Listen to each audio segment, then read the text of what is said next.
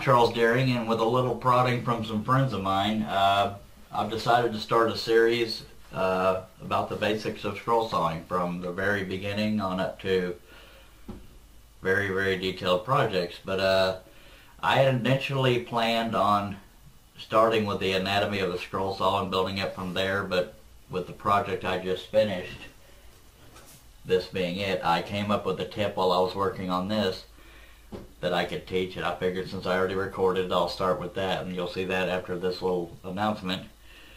But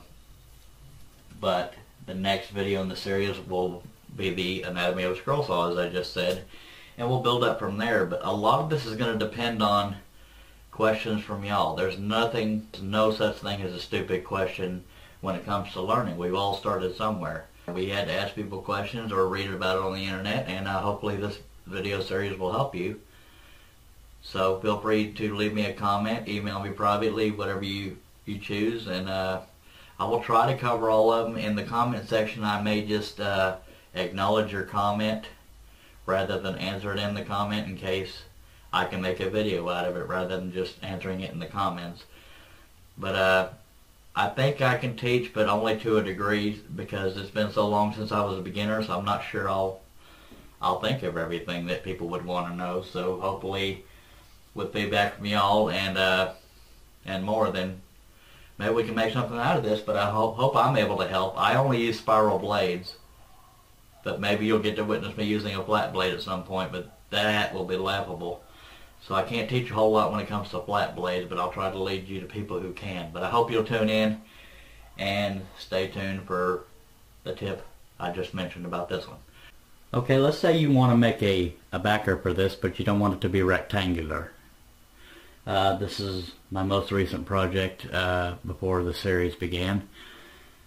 But a lot of times when somebody makes a backer the shape of their subject, they tend to flush the edge of the backer with the subject, and to me, on a white wall or a light colored wall, the edges will kind of get lost. So I came up with a way that I use to get a very consistent border around the subject in order to paint it black, and it sticks out slightly past the edges of the subject. And I'm going to show you how I do that, and it's pretty darn easy.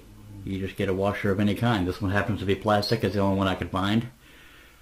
But the thing you want to concentrate on is the thickness you want between the subject and the edge of the backer is determined by the distance between the hole and the edge of the washer, or anything you can find to use, but I use washers because they're plentiful. But this right here is the thickness, or the width, that the backer will extend past the subject.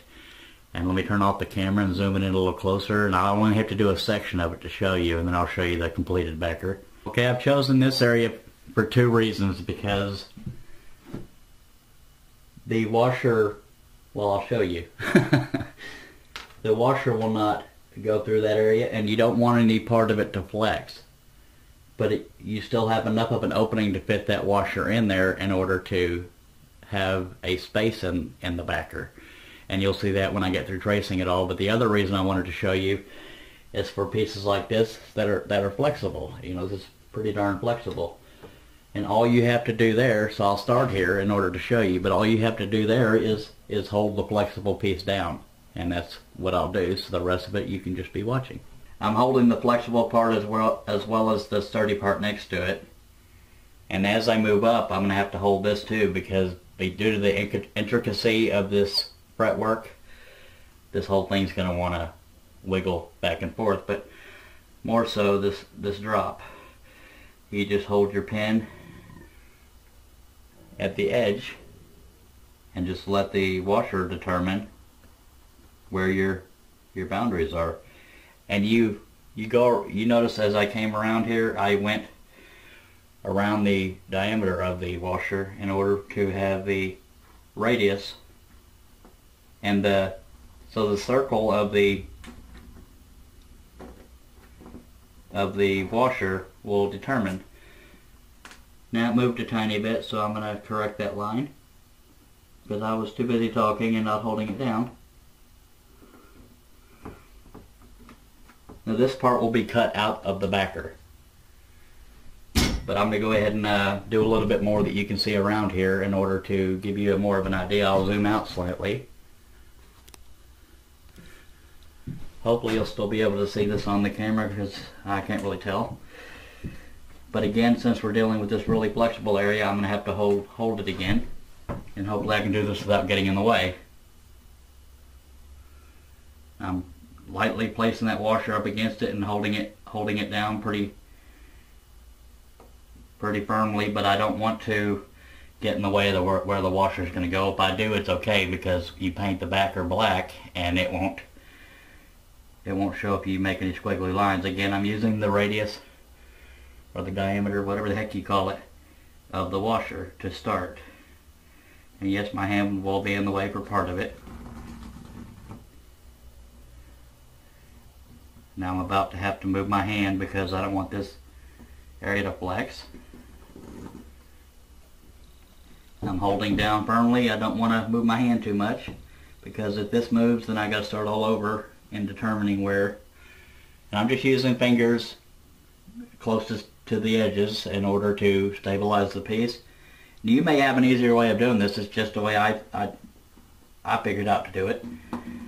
I don't know that anybody else does this, but I've always thought, I also don't know that there's a whole lot of people that will do freestanding pieces like this, so to speak. But because I do, and I don't like the way the edges get lost. Let me zoom out again so you can watch me finish this. I forgot what I was talking about. I don't like it when the edges get lost on excuse the shaking of the camera. I don't like it when the edges get lost on a white wall or a light colored wall, so that's why I make the backer go back. But you'll notice the thickness from the edge of the piece to that is the distance from the hole to the outside of the washer, and that's the premise of the whole deal, to have a consistent shape border. You could easily do this by eye or by hand, just by tracing the piece you're backing. And you'll notice again there I use the diameter of the washer to determine the radius of going around. It won't be the exact shape of your subject because it's kind of a rounded version. Now I'm too busy doing this to look up at the camera and see if I'm still in frame, but I'm going to go ahead and do the whole thing while we're sitting here. And if you get to a flexible piece, just be more gentle with your washer. Now, if you make any mistakes, it's not detrimental to your project because the main focus is obviously the piece you're working on. And you may be wondering why I'm not holding the piece up against the edges like I just talked about. It's because I trust that they're not going to flex. But they're about to, so I'm going to move over and move the camera again. I apologize for that, but I want to be consistent here.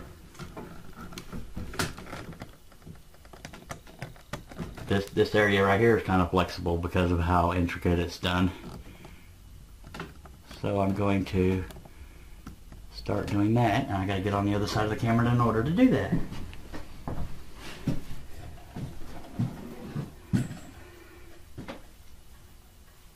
At the end of this video, you'll see when the backer's painted black and it's cut out, you will see I don't have any light walls in here because they're all OSB or fiberboard, whatever you choose to call it. But I don't want to drag it inside just to hold it up against a white wall.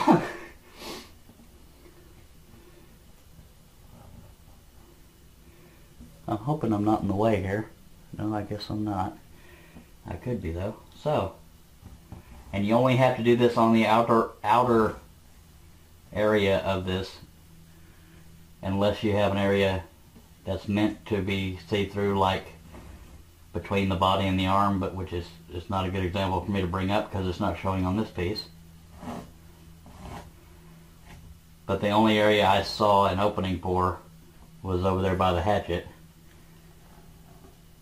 And if you didn't see the video where this was made, I'm not satanic or anything, nor is the group, but this is a character named Eddie for the the group Iron Maiden, and this was from their album cover called Killers.